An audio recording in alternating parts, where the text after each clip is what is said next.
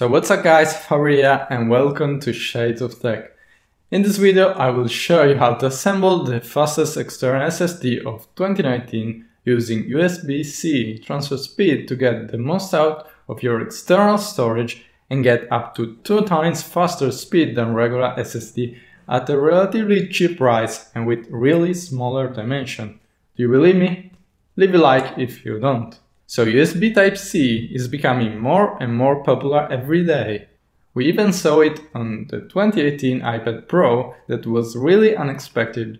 But the most interesting thing is that it's becoming a standard on most of next and current generation cameras like Sony and Blackmagic. So this kind of connection gives us a new degree of flexibility, enabling super fast transfer speed. So the perfect companion for USB Type-C and Thunderbolt 3 is SSD storage. The idea of a big size, super fast and portable storage becomes very attractive. In the past couple of years we saw a few examples of USB-C external SSDs like the Samsung T5 MUPA and the SanDisk Extreme SSD. They are portable, but they're pretty expensive with the big storage size and can't fully take advantage of the USB transfer speed and the SSD. For example, I use it to store all my 4K clips and the Final Cut Pro library to edit on my 2013 iMac. Basically, I can go around with my Final Cut Pro library in my pocket and continue my editing workflow on the go with a laptop. The fastest SSD technology available right now is the PCIe nvme M.2 technology. I'm not going too technical, but essentially with this technology, transfer connection gets rid of the bottleneck created by SATA standard to get full advantage of what we can call an improvement on the regular 2.5-inch SSD. It is usually mounted directly on the motherboard, so it's meant for internal installation, but can be used externally with proper cases.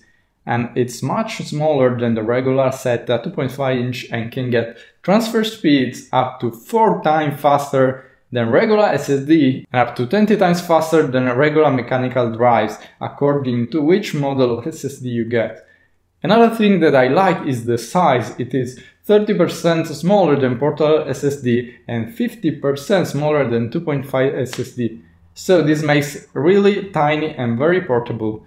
The only possible downside is that it tends to heat up a little bit more. Practically, external installation is less intensive because it is exposed to lower temperature and can lose it faster and more easily. In terms of case, I am using the LA Gear NBC01 NVMe M.2 PCIe SSD to USB Type-C 3.1 Gen 2. Unless you get it, you will be limited to 10 gigabits per second and not the 20 like we want. I like it because the build quality is high, all metal with adhesive dissipant layer also included.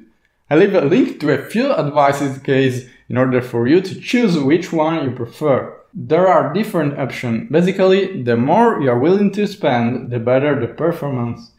I went with the Crucial P1 City 1000 P1 SSD 8, and I chose this because it checked all the boxes for me and was the best value for the money. In fact, it costs around $120 and gets speeds like almost 1 megabyte per second. So, real life comparison. On average, the USB-C NVMe got 900 in both read and write, more than 2 times the SATA 2.5-inch also Crucial, which is around 400 and 12 times faster than mechanical hard drives with 70 on the read, 18 times faster in the write. Now that you have those two components, you have to install the SSD in the case. With the screwdriver included, you have to unscrew a few points and open the case. Then gently lay the SSD and incline it, placing the connector. Then push it down and fix it with the last screw. Place the heat dissipant layer that is included and you're done. It's pretty simple. Then remount all of it and you finish. Very simple and straightforward. In the box there is included a nice USB to USB cable for connection. So as you can see, the transfer speed are really high and mind-blowing. So tell me in the comments, what do you guys think about this solution? I think it's really promising and I have been using it for a few months. I believe that if you compare it with a regular 2.5 SSD with a reasonable increase of price, you get mind-blowing 2 times faster performance, and it's even better than portable SSD like the one I mentioned before, because with the same money you can get faster transfer speed. Of course you can go with Pro models, but they cost a lot more and I don't think they are worth. So thanks so much for watching. If you found this video helpful, be sure to drop a like and share with your friends, and stay tuned on Shades of Tech for more videos like this. And as always, I'll see you in the next one. Ciao!